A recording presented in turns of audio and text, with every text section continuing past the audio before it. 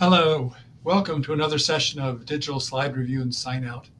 I'm Dr. Lewis Hassel, and our program part of the Digital Anatomic Pathology Academy, a joint venture of the Digital Pathology Association and PATH Presenter.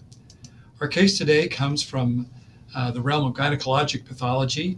It's a 28-year-old woman who has an ovarian mass. Additionally, she's been having some rather unusual for her menstrual irregularities, raising concern. On exam, she's found to have an ovarian mass. It's fairly sizable, about 12 centimeters. With that information, she is brought to surgery, and the surgeon very wisely submits to us a section of or a portion of the tumor so that we can perform a frozen section. Here's that tumor. As we can see, it's a mixture of sort of blue areas and less cellular areas, maybe a little bit nodular, no diffuse or epithelial structures at low power. Here we see a sort of a mixture of patterns, a cellular stromal component perhaps, loose tissue in between, more of this highlighted vascular tissue. Looking a little further, we see these cells are composed of little strands and cords of blue cells with a little bit of relationship one to another, and some intervening loose fibrous tissue and vascular tissue. So this corded pattern raises a differential that includes a wide variety of things, from carcinoid tumors to stromal tumors to small cell carcinoma of the ovary. As we look a little further, we note that there's a few cells that maybe look a little bit more eosinophilic. We don't have the classic insular pattern, and although we have some cords, it certainly doesn't look terribly like a neuroendocrine or carcinoid type tumor. So what do we do with this on frozen section? Well, we've pretty well eliminated the high-grade neoplastic lesions, and we're looking at what appears to be a non-epithelial, or at least a stromal type of neoplasm. And so telling the surgeon that it looks to be a sex cord stromal tumor. We don't see features of malignancy on the frozen section. And that should be enough information for him. We did see those eosinophilic cells suggesting possible Leydig cells. You might say, you favor it being a Sertoli Leydig tumor or something of that sort. But making a definitive diagnosis, of course, at this stage is a little bit premature. But it raises the question of why gynecologic surgeons need a frozen section and so forth. So I think it'd be helpful to consider what the role is for frozen section in GYN tumor surgery. So first of all, I think it's very helpful for the surgeons to understand what category of neoplasm they're dealing with. Is this a common epithelial tumor, or are we talking about a serous tumor, a mucinous neoplasm? Or is it a stromal tumor, a sex cord tumor, fibroma, thecoma, or some other variant of that, granulosa cell, et cetera, et cetera? If we suspect that there's a germ cell neoplasm based on age or marker status or something like that, that communication certainly should come from the surgeon as well. Additionally, there are some lesions that we can clearly identify as likely metastatic. That can also help to guide the surgeon's further evaluation intraoperatively. And these are very important distinctions. So you don't have to nail the specific diagnosis, but it's very helpful if you can give the surgeon the category of tumor that you're dealing with. Beyond that, classifying a lesion as benign or borderline, or benign or malignant, or borderline malignant, is also very helpful, because that also will determine further staging and kinds of further procedures that may be performed intraoperatively, omentectomy, peritoneal sampling, et cetera, et cetera. Additionally, there are times when we need to identify histology that is more likely to respond to adjuvant therapy, as opposed to those where there may not be ideal adjuvant treatment. So identifying serous carcinoma specifically as most likely serous is very helpful to the surgeons at that point in time. Because once they have a sample, they can give adjuvant treatment, then come back, resect residual disease. That's much easier on the patient than doing a massive resection and so forth. Additionally, there are times when the type of hysterectomy may be guided by evaluation of a frozen section, such as of a cervical lesion or grading or typing of tumor, an endometrial tumor that hasn't been able to be sampled previously. Sometimes staging depth of invasion in a hysterectomy specimen can guide or determine lymph node sampling in a patient who may be at somewhat higher risk, but who also may be a higher risk surgical patient, and that they might not want to have to be compelled to sample and stage lymph nodes, if not into that higher risk category of a deeply invasive tumor. So those, in my experience, are the reasons why frozen section is brought in. This is not a great situation to defer the diagnosis to permanence. And so making your best effort to provide information that will help to guide the surgeon in the next steps of the procedure for the good of the patient is very important. Of course, frozen section in GYN tumor is a notoriously difficult area and one where we have recognized some deficiencies. And so you do want to be careful that you don't get out further onto thin ice than you need to be and overcall something that may lead to more surgery than the patient needs. So coming on to permanent sections on this lesion, here's a nice section of the tumor. And again, we see this sort of nodular pattern. It's got some quite cellular areas. We got some variable areas as well, here. And so we'll take a look at some of these and see what is making up these components. Here, as we look at this category, or this area here, we've got some sort of loose vascular tissue in here and a mixture of cell types, a little bit more rounded cell nuclei, as well as some of these more spindle-shaped cells in the stroma. So there's a little suggestion here that there's sort of a biphasic or a dual population of cells in this lesion, something we'd be thinking of with Sertoli Leydig tumor. Looking at these very densely cellular areas, they looked quite stromal, a lot of sort of granulosa theca type cells almost, but then you see occasional nested areas like this that look a little bit vaguely tubular, and we again start to wonder about a biphasic tumor like Sertoli Leydig tumor. Again, in that category, we're not dealing with a well-differentiated tumor. We're looking at a tumor that's relatively poorly or intermediate grade type of differentiation, because we're not seeing really well-defined tubules and lobules in a lot of areas. We can go to another area here, and we see a little bit of this more loose myxoid tissue here that sometimes is characteristic of certain germ cell tumor, or excuse me, certain sex cord stromal tumors. And here we see sort of a follicular pattern, sort of falling apart, sort of appearance that you might see with a juvenile granulosa cell tumor, perhaps. So that also comes into the differential considerations here. Although these cells, most of them do not have abundant eosinophilic cytoplasm, such as we would expect with that.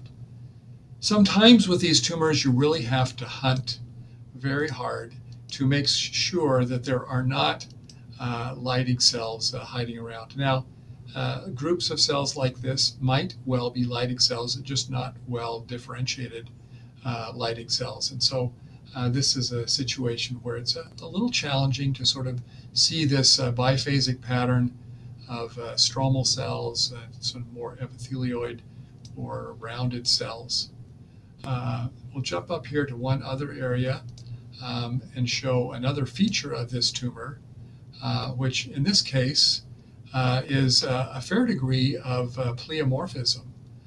We see some rather bizarre nuclei here that would raise consideration for other types of neoplasms, maybe even germ cell neoplasms might enter into the differential here. Here we are seeing some nice cells with abundant eosinophilic cytoplasm in some of these, as well as a bit of a nested pattern admixed in here. And here's another like tubular structure, again with these admixed bizarre cells. Finally, I'll show you one other area here in this neoplasm that I think helps tremendously with this tumor, and it illustrates that an area that ought to be searched very carefully is the periphery often of these nodules in the interstitium. And here I think we can find some nice groups of very nice eosinophilic cells with round nuclei, quite different from these other cells. And then here's a few more over here that I think these fit quite nicely for Leydig cells. And so I think this is a Sertoli Leydig tumor. It's not a well-differentiated type because it's rather ill-defined, these Sertoli cells and tubular nested pattern areas, the pseudofollicular areas, and even those very pleomorphic areas are quite challenging to identify. But with that finding of some areas, even one or two areas like that that look like good Leydig cells, you can begin to feel a little more strongly towards that diagnosis. Now, once you've made that impression, you'll want to examine multiple sections and see other areas. And here's another type of area where, again, we see this sort of loose myxoid tissue, stranded, corded tissue, biphasic appearance, and then occasional cells that look like Leydig cells in some of these areas as well. I don't see them right off here. Again, looking along these cords of fibrous tissue sometimes will help you to identify the areas where you've got good identifiable Leydig cells. Otherwise, you're just kind of in the sex cord stromal category. And occasionally you may have to sign out a case as just sex cord stromal tumor NOS or poorly differentiated without defining characteristics. Now, sometimes people will ask, does immunohistochemistry help in a situation like this? And of course, the answer is yes, with some reservations. So just to sort of review a little bit from our previous lecture on sex cord stromal tumors, Sertoli Leydig tumors is a dual element neoplasm. But because it has variable differentiation, well, moderately, and poorly, it can be particularly difficult to classify, particularly in the moderately and poorly differentiated elements, because the Sertoli and Leydig cells will not be really sharply defined. Quite frequently we find a Dicer1 mutation, either germline or sporadic in these cases, and some patients are a part of the Dicer1 syndrome.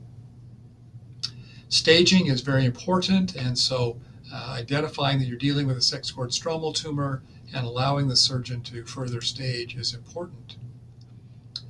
So how are these graded? Well, this is a nice summary from the National Cancer Center data site. Well-differentiated tumors have Sertoli cells that have open tubules, some closed tubules, and fairly abundant Leydig cells. There's very little atypia or mitotic activity. The poorly differentiated tumors generally have sheets of sarcomatous type stroma with areas of lobulated Sertoliform growth and very sparse Leydig cells. They can be high nuclear grade and also sometimes have the retiform pattern. Things that are in between,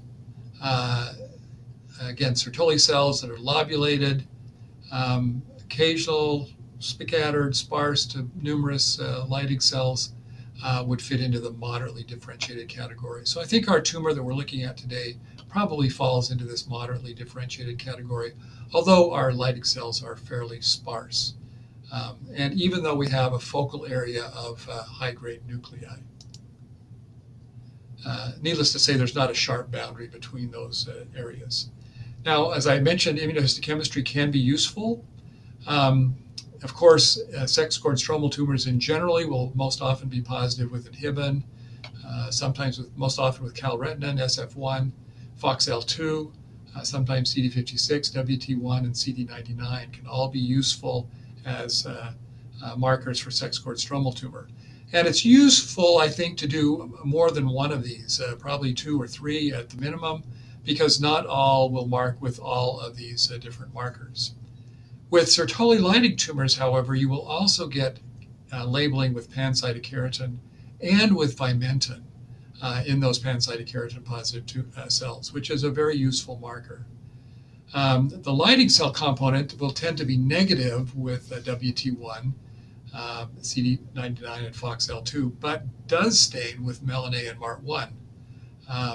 Again, these are also sex-scored stromal markers in general, but very useful for those Leydig cell tumors, perhaps just as they are in the adrenal.